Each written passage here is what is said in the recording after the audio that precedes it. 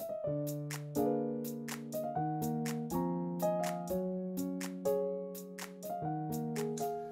bless you. This is the day that the Lord has made, and we will rejoice and be glad in it. My name is Odell McFarland III, and I'm the senior pastor of God's Harbor for All Souls.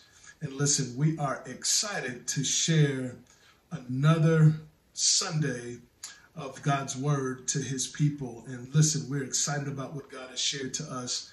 We're excited about what God is doing in your lives and what God is doing in the lives of those not only in our local body, but those who are in the Christian community, and how God is moving by his Spirit. And we're excited to continue to share another word that will encourage your heart for this week. Amen. As we will be back in our local body on next week. And so we're so thankful for all of you who continue, amen, to come out and press your way. We're looking to have a glorious time on next week. And so I'm encouraging you, tell somebody to come out, amen, and visit and be with us, amen. Even some of our members, amen, who have not visited yet this year, encourage them to come out and hear the word of the Lord. Listen, we're excited. We've got a couple of announcements to share with you. On November 13th, we will be at our own Pastor Timothy Short's church, Oasis of Hope, and we are encouraging you, amen, to be present there, amen, at 12:30. I believe the services start, as you can see it on the screen, amen. And listen, we are going to go forth in the Holy Spirit. Pastor Short is someone who is from our ministry, from 1304. Many of you who have heard 1304 before, that's where, amen, one of the, amen, first locations that God gave our bishop. And so we're excited to begin to share again and reminisce and fellowship with our own Pastor Timothy Short. And on November 12th, we were invited by our own pastors Rexel and Lavelle Hardy. Amen. They're having a men's day. Listen, I am sponsoring first 10 folks. Amen. We're sponsoring 10 folks who want to come, amen, to that event on Saturday. Amen. So as you can see on your screen, we've got Saturday and then Sunday on November 12th and November 13th. And so listen, we want to continue to be a blessing to others. Amen. As we know that God has saw fit for us to be blessings to one another. Amen. And blessings to the kingdom of God. So on November 12th, please submit your name to Sister Kim. If you're interested, we will register you, amen, for that event on the 12th.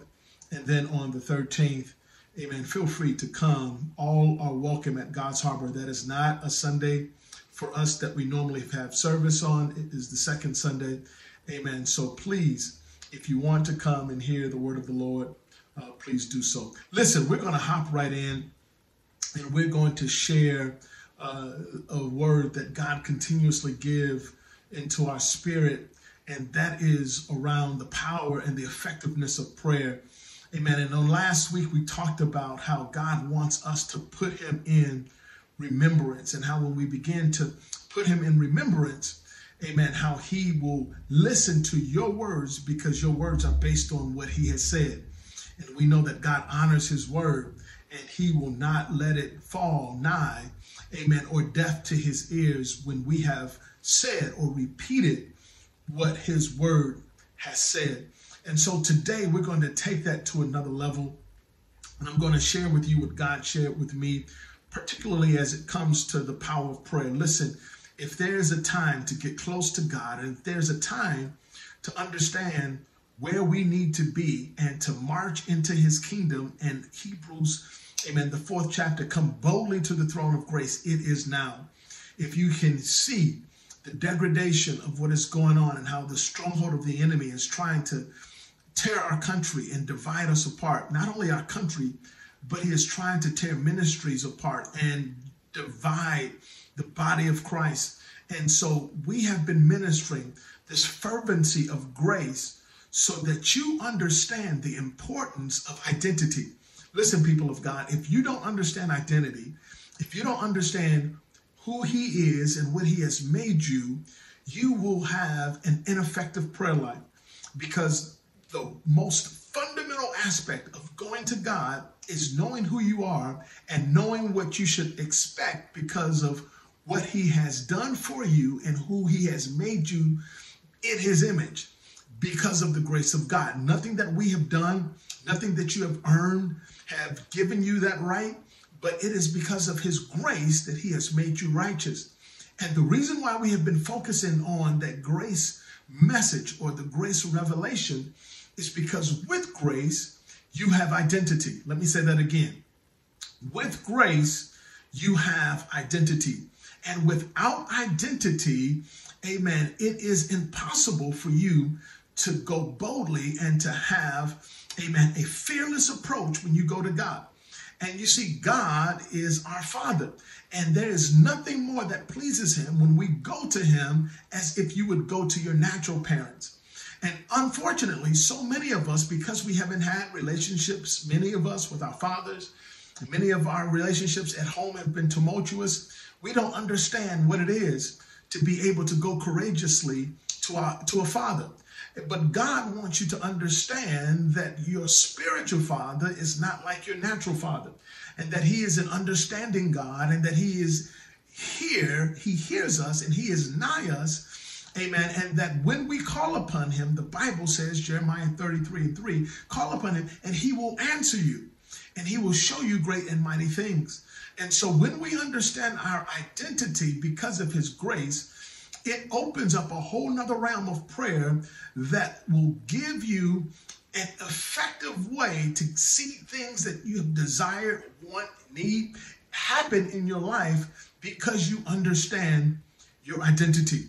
And so we're going to take hold of that, and we're going to go in scripture, amen. And I want you to go to 2 Samuel 7:18 through 20. We're going to read that. 2 Samuel 7:18 through 20. Listen at this. It says, then went King David in and sat before the Lord, and he said, who am I, Lord God? And what is my house that thou hast brought me hitherto? Listen, I want you to understand in verse 18, the Bible says that David sat before the Lord.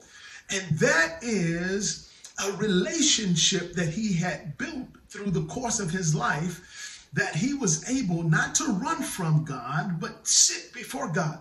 And you see, people of God, I want you to understand that the enemy wants you to always be in fear of the one who created you. He wants you to be in fear to go to God because he knows that if you fear him, there will be, amen, a lack, amen, of relationship. And listen, we should reverence God, amen, but we should go boldly. And when you go boldly, you are not afraid to meet, amen, your father and go before him. And we see that in this example. David sat down before the Lord and he talked to him just like you would talk to your brother, your sister, your father, your mother. And he literally said in verse 18, he says, who am I, O Lord God? And you see, the one thing that I want you to understand is if you don't know who you are, it is impossible to get what God has for you. And here David was pleading with God and saying, hey, Lord, look, who am I? Who did you say that I was? And so David understood the lineage. He understood, amen, that he was from the lineages of Abraham. And so he was just reminding God and bringing God to his attention. Hey, look, you didn't bring me here to leave me. And when you understand who you are, you can talk to God as if you're talking to someone who you have a relationship with, and you can be real with him and say, hey, look, God, I am righteous. I am your son. I am your daughter. And when you begin to do that, people of God, you will begin to see your prayer life take exploits. You will begin to see your courage and your confidence in him begin to expand. And all of those things that you have been lacking in your life, whether it's financially or whether it's healing or whether it's, amen, an advocate for you at work or in your businesses, whatever it is that you are looking to God to do, you can go boldly to him and request that because of your identity, because God knows who you are. And so he is wondering, do you know who you are? Hallelujah. And when we understand that, it opens up a whole nother realm of how we interact with God, and your prayer life begins to put God in remembrance of what he has told you and what he has promised you. And unfortunately, so many of us, because we don't get into the word of God, because we are on all platforms instead of God's platform, and because we're listening to everything and everybody except the Holy Spirit, we have, amen, not been in tune with what is on God's heart. And what is on God's heart is in his word. And when we take time to focus on those things that are in God's word, we will begin to regurgitate back to him what he has promised to us. And when you regurgitate to him what he has promised to you, you will begin to put God on the spot, if you will, because he has to do what he said he would do. Listen, let me say that again. He has to do what he said he must do. And the reason why many of us, unfortunately, have not begun to see the mighty hand of God is for two reasons. One is because we have not truly understood what God has done for us. We have not received, amen, in full faith, the forgiveness of your past, present, and future sins. And because of that, you lack identity and you lack confidence. The second thing is that you have not forgiven yourself. Many of you are still beating yourself up for things that you've done. You're condemning yourself because, amen, folks, unfortunately, in the church have condemned you and they have talked about you. But when you understand and have a love of who God made you, when you have a love of what God has done for you, and when you understand who you are and you take pleasure in who you are, and you have forgiven yourself for what you've done in your past, what you've said, what you've thought, and you have moved forward instead of backwards, God is able to do exceedingly abundantly above all that you ask or think, according to the power that worketh in us. Listen, the power is in us. We just have to know that we have that power. Amen. To understand that by his stripes we are healed, and begin to pray for that healing of our mind, our body, amen, and our soul. When we begin to pray effectively, amen, knowing who we are, God will begin to respond to his word, and he will respond to the righteous. How do I know? Let's go. Let me show you. Genesis 18, 23, 25. Genesis 18, 23, 25. Listen at this. And Abraham drew near and said, wilt thou also destroy the righteous with the wicked? Listen at what he said. Wilt thou also destroy the righteous with the wicked? Verse 24. Peradventure there be 50 righteous within the city. Wilt thou also destroy and not spare the place for the 50 righteous that are therein? Verse 25. That be far from thee to do after this manner, to slay the righteous with the wicked, and that the righteous should be as the wicked. That be far from thee, shall not the judge of all the earth do right? Listen, this is a powerful passage of scripture. This is prayer.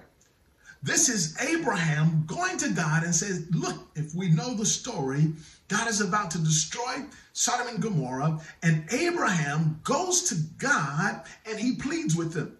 And so many people think, oh, this is sacrilegious. We can't talk to God like that.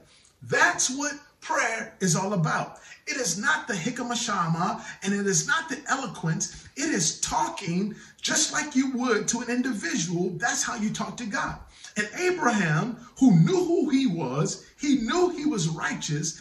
He went before God knowing his identity and said, hey, look, God, will you destroy the righteous with the wicked?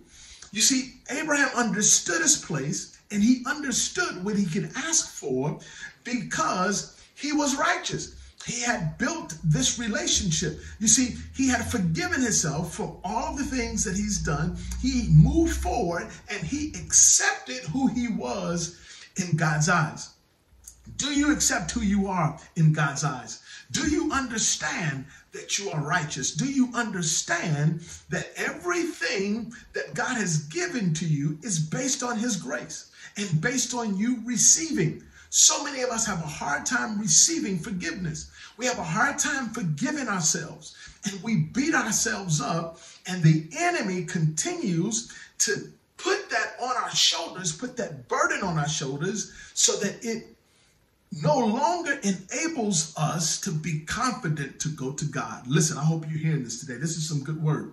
And the reason why we're ministering this is so that you can have an effective prayer life, so that you can pray for the healing of your own body. You can pray for your community and your family. You can pray for your businesses. You can pray effectively and unleash the very power through prayer from God to do what you need him to do based on what his word says that he would do.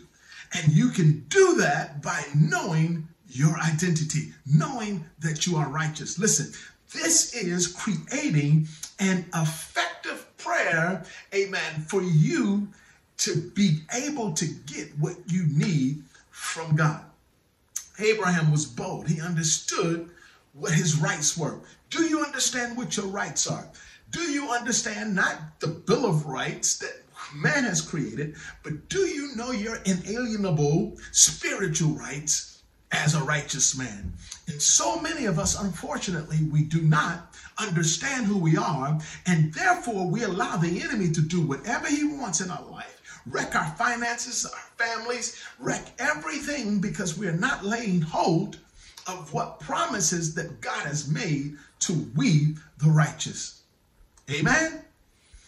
Forgive yourself. Move on. Receive the forgiveness of Jesus and act like you know who you are, and go to God, plead your case. Amen. Sit just like David did before him and have a conversation. Hallelujah. Have a conversation with God about the things that you're going through, about what is happening to your children, about what is going on at your job. When we begin to have more conversations with God than we do on social platforms and gossiping to our neighbors and to the church folk, hallelujah, you will begin to see God do some things miraculous in your life. And that is the sanctification, or the dying daily, that the Apostle Paul said. He says, I die daily. In essence, he's removing himself daily from the things of the world and captivating his spirit to be with God even the more. That's what happens when we pray. When we pray, we leave the natural and we go into the supernatural to be able to unfold all of the wonderful benefits that God has in the spirit for you and for me. My God, I pray that you're getting this word. Amen. Let's go real quick. I want to show you something. Let's go to Genesis 32, 11 and 12. Genesis 32, 11 and 12. It says, deliver me, I pray thee, from the hand of my brother. This is Jacob talking to God about his brother Esau, who is coming after him because of what Jacob did in taking the birthright. In verse 11, he says, deliver me, I pray thee, from the hand of my brother, from the hand of Esau, for I fear him, lest he will come and smite me and the mother with the children. Verse 12, and thou saidest, I will surely do thee good, and make thy seed as the sand of the sea, which cannot be numbered for multitude. Listen at what Jacob just did. Listen, he took the word that God gave his father, Abraham, and he put it back to his grandfather, Abraham, and he put it back to God and said, look, thou saidest, you said that you would make our seed great, that you would make it like the sands of the sea, that you would make it so that it is multiplied, amen, more than what man understands. And he's saying, you can't do that if I'm dead. Hallelujah. So he put God's word back to him. Listen, people of God, we need to be just like Abraham, just like David, and just like Jacob. We need to put God back into remembrance of what he said and understand who we are and take advantage of our inalienable rights as righteous men, righteous women, righteous children, righteous family. When you know that you're righteous, you can go to God and bring back to him what he said and watch him unloose the very blessings and promises in your life. Hallelujah. The last thing I want to let you know before we close, the one other thing that limits us from receiving the blessings of God and from our prayers being effective is unforgiveness. Let me tell you, people of God, you have to learn how to forgive each other. Forgiveness, or the lack of, limits what God can do. And I'm going to show you through the word. Let's go to Matthew 18. I'm going to show you through the word what God's expectation is for we the believers. Listen, I know it can be hard. I know it's difficult to forgive those who have wronged you. Forgive those, amen, who may have mistreated you. But this is the commandment that God has given us. And it says here in Matthew 18:21, it says, Then came Peter to him and said, Lord, how oft shall my brother sin against me, and I forgive him till 7 times? Listen to verse 22. And Jesus said unto him, I say not unto thee until 7 times, but until 70 times 7. 70 times 7. That is God's expectation of what we are to forgive. Amen. Just as we were forgiven, we have to forgive. And listen, when you continuously are in remembrance of what folks have done to you, amen, 5 years ago, 6 years ago, and you continue to reiterate that, you have not forgiven. You have still harbored that in your heart, and therefore you have not seen the complete manifestations of God's blessings in your life. And so many of us are ill and are sick, amen, because that unforgiveness has not been, amen, cleansed from our lives. And so many of you, amen, have not forgiven others, and you continuously bring it up, amen, and that unforgiveness has limited what God is capable and able to do in your life, not because he hasn't done it, it's because he can't move in the uncleanliness of unforgiveness. People of God, don't get caught with not forgiving those who did you wrong, whether it's an ex-husband, an ex-wife, whether it's an ex-member in your church, whether it's an ex-business partner, whether it's, amen, someone that did you wrong on your job. You must forgive. Let me say that again. You must forgive. And listen, I'm not telling you to go around and be abused like a rag doll and let people take advantage of you.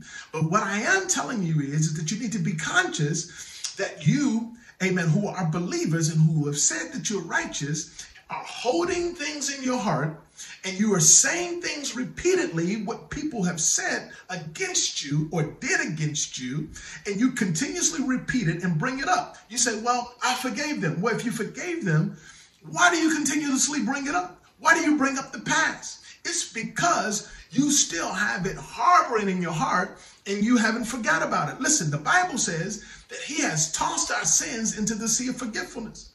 But yet we still bring up others and others' past, and we have not forgiven them. And if you want to be set free and able to do effective things in your prayer life, you must forgive. Hallelujah. Listen, my God, we have said so much, and we're going to continuously share that continuous word on next week. Listen, we're finished for today, but I encourage you to come out on next week and continually hear what God is capable of doing in your life through prayer. And this is the time. Thanksgiving is right around the corner, that we need to be thankful and to give thanks and to honor him and to worship him. But you can't do it without forgiving yourself, forgiving others, and understanding who you are and unleashing the wrath of God's righteous and justice upon the earth and taking away everything that the enemy has desired to do in your life and destroy the very handiwork of the enemy because of the blood of Jesus and the finished work of the cross. Listen, bow your heads today. Father, we thank you for all that you have done. We thank you for how you have forgiven us. We thank you for how now you have allowed us to forgive others. And Father, we thank you that our prayers are now effective and effectual because of who we know we are and what you've done for us and how we have forgiven others. And God, we thank you for it. In the name of your son, Jesus, we pray. Thank God. Amen. Amen. Listen, we're excited, amen, about what God is about to do, what he is doing. If you can, press your way, amen, to the house of the Lord. Amen. And we still need your continuously support, your continuous blessing. Listen, I told you, amen, we will continue to minister as long as you can to support us. Amen. When the support fades, amen, we know where your heart is at that point. Is that all right? But as long as we continue to give and to support the ministry, amen, we'll continue to be here, amen, and do what God has asked us to do. Listen, we love you. We thank God for you. Please keep the announcements, amen, that we've given you in mind as we show the ways to give. We thank you so much for your love, for your support, and all of you who have texted, called, amen, and who have been a blessing to this ministry. We love you. We thank God for you. Listen, before we close, I just want you to know that God is love and Jesus is Lord.